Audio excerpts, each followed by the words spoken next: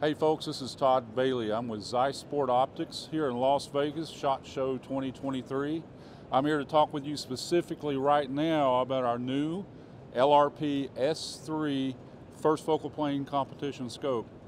Guys, there's a lot to be excited about in this scope. First and foremost is the available elevation travel. This scope has 160 minutes or 46.7 mil of dialable elevation. That's more than any scope on planet Earth. But in addition to that, it has some really impressive 90% light transmission glass. The model I'm holding here is the 4-25, which also includes an integrated adjustable throw lever, which will come with the product, but also, and this is in the same scope, dual illumination. You have the option of having red or green multi-value illumination in the scope on a rheostatic adjustment level. Now we also have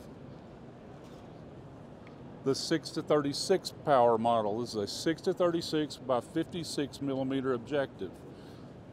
This scope has 119 minutes of dialable elevation in it, but also with a dual illumination and a 90% light transmission glass.